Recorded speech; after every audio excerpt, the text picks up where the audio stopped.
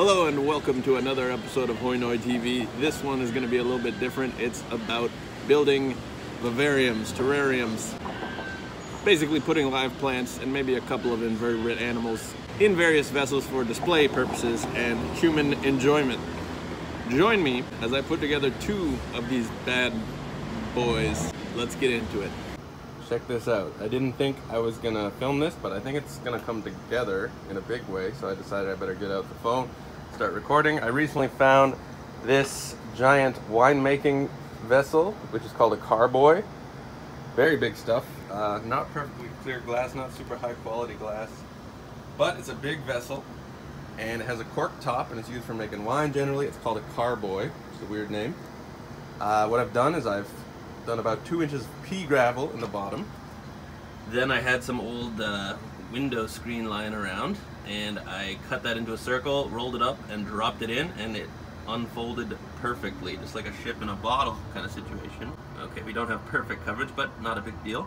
It's going to separate the topsoil, the soil substrate layer that I put on top, from the pebble layer, which is going to act as kind of a water table and drainage layer to keep things from getting too soaked for too long and creating issues with fungus and mold.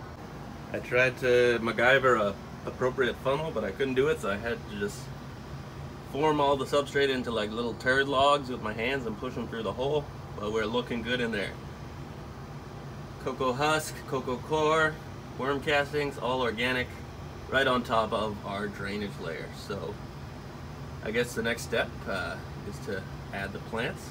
I also want to say that I used gravity and my muscles to shake the thing and kind of push the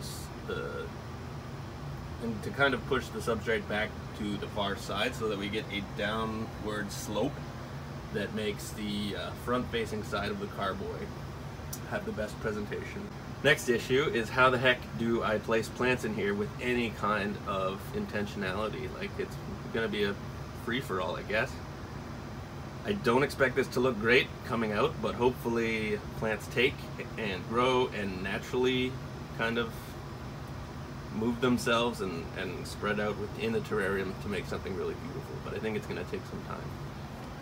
So to work with today, we have a little bit of wild collected moss. We have some royal fern, wild collected, really cool stuff. More moss. And then I have some, I don't know, classic Jurassic Park fern type action. I had to break the moss into very small pieces to get it in there, and once I dropped it in, it was basically a free-for-all. Also noticing, of course, a lot of the pieces I dropped in have congregated at the end that is lower, as opposed to at the top of the substrate mound or hill. A little bit of mesh showing there. I'm gonna have to cover that up. Yeah, this is proving very difficult. Ship in a bottle type stuff. But I'm gonna keep tinkering away and see what I can create. All right. So I just kamikazed those in there, and then I was able to kind of push them around with a single long piece of bamboo that I have. And some of them aren't standing upright, but you know, that'll change as they grow towards the light. And some of them are standing upright, which I'm really excited about. So those are my royal ferns. They're kind of shorter. Then we have these big tall boys, whose bases are just a bit too thick for me to get through the top of the bottle, so I'm gonna have to break them down even further, which I'm worried about because they don't like to be manhandled, and we're probably gonna see a die-off, but in a matter of weeks or months. But in a matter of weeks or months, we should see it come right back, and that'll be really exciting. So after a lot of breaking things into smaller pieces and poking them with a piece of bamboo, I officially have a big mess of living ferns and mosses in a carboy. Not everything is standing up straight. I just couldn't make it happen. Some of the moss you can see is legitimately sideways or completely upside down, and I don't think it'll make it. But I just can't seem to get it upright, and you know, if it breaks down and adds to the nutrition of the substrate, that's fine too. This thing is really gonna have to come into its own and do its own thing.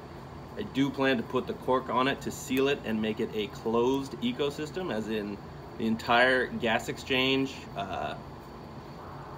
system will be localized within the carboy. I won't be letting the air in. It'll be recycling its own oxygen and carbon dioxide. Okay, so my back is hurting and my face is sweating, but I officially have A big old mess of ferns and moss inside the carboy here, looking very jungly. Obviously you can see not everything is standing upright. Not every piece of moss is flat to the ground. Some of it is sideways with root structure exposed or completely upside down. Tried to fix as much as I could, but there's only so much you can do with a stick. On the whole, this is looking pretty sweet. Since not everything is planted like you would in a garden or even in a traditional vivarium or terrarium, not everything's gonna take, and we are gonna see some dieback, but I am emotionally prepared for that, and I hope you are as well. This is gonna be a closed system. We're gonna put the cork on here. We're gonna see precipitation. We're gonna see gas exchange, and just like a full-on plant and animal life cycle. I'm gonna be adding isopods first, and then if things work out, we'll add some of my giant North American millipedes, Narcissus americanus. All right, you guys, so I gave it a good spray down inside to clear the glass, and there's a lot of water spots here, which will clear up in time. Hopefully they don't leave little ghosty water spots, but at the end of the day, this is a very mottled, if that's the word, glass. It's just not a super high quality blow job. Sorry for using that word. But you can still see the plants, and here it is, little bricks of beautiful green moss that I was able to shove down the top there and sort of reposition, and hopefully over time they do in fact reposition themselves and we get a full carpet of moss. That's the dream here. 2 different types of fern, very good looking stuff. I know that some of these are going to shrivel away in the coming days and weeks, and I hate it. Check it out in there. It's like a real wetland, a real Canadian marsh situation. So we'll put a snapping turtle and a couple of ducks in here, gather some wild beaver eggs, and see if we can't just make a little bit of a, maybe we can make the world's smallest national park. Okay, so since I have some plants left over and some cocoa fiber left over, I recently picked up this 5-gallon at Value Village for just a couple of dollars. We've got a layer of pea gravel, we've got a layer of window mesh, and we've got a layer of downward sloping cocoa fiber. Let's see what we can make this into. All right, you guys, check it out. We've got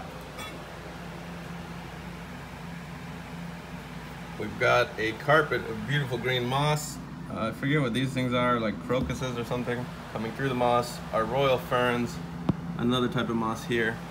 Looking good. A little bit of leaf litter to cover up the bare spots, and also for the isopods to hide under. Now, unfortunately, I don't have a screen top for this, and I want to hold more humidity than a screen top would allow. So I'm going to be putting these 2 pieces of slate tile.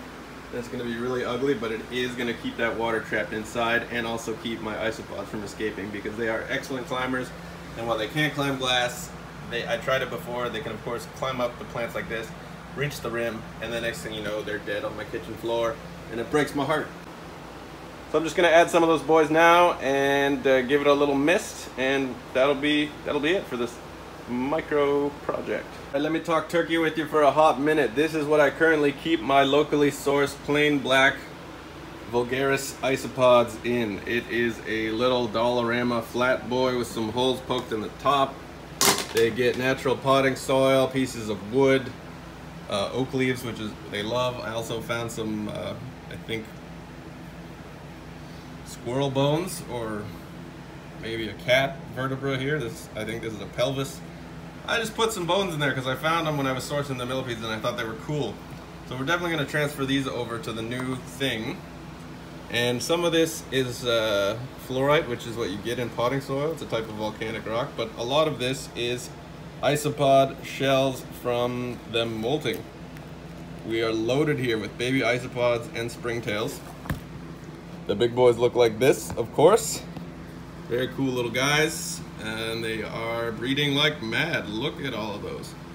Now these guys do a great job in any terrarium, vivarium that you might have with, oh, there's a couple of baby millipedes in here too. Terrarium, vivarium, cleaning up anything bad that might grow, like a fungus, and also the poop that's left behind by your gecko or whatever you have in there, frog, or even just, you know, it's good for houseplants.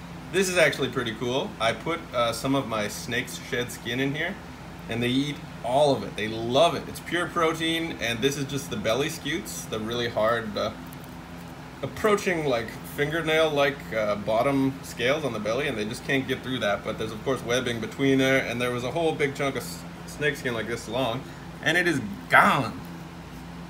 It's straight gone. So something I highly recommend to other keepers. If you have snakes and you have a cleanup crew, whether it's millipedes, isopods, or whatever, chuck your snake sheds in there. You're not doing anything else with them, and it's free food. All right. So the isopods are in. The springtails are in. You can see one brave boy here, but 99.9% of them have hidden themselves away. As they get more confidence, they are going to be coming out, climbing around, and munching on stuff, and I'm excited to see it.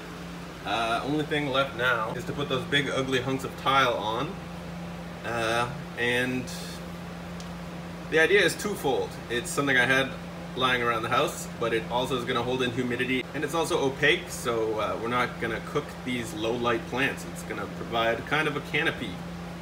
So I guess that's threefold, but anyway, let's do it. So there you have it. They've been upgraded from this to this bad boy right here. And I think they're gonna love it. All right, you guys, that was it. That was the initial build of two different little vivariums. One that's quite unique in that it's kind of a ship in the bottle situation where I had to fit everything through a very small hole. And then once it's in there, there wasn't a whole lot I could do to manipulate it. So however it comes out is gonna have more to do with how the plants choose to grow than how I chose to design it. The other one, that's not the case. It's very much scaped by me, and I think it looks great. Hopefully all those plants survive. We will check back in on both of these things and see how they're doing in a couple of weeks or months, so stay tuned for that. Lastly, I'd really like to hear from you guys about what you thought of this content. Do you want me to just keep handling snakes all the time, or did you think this was interesting as well?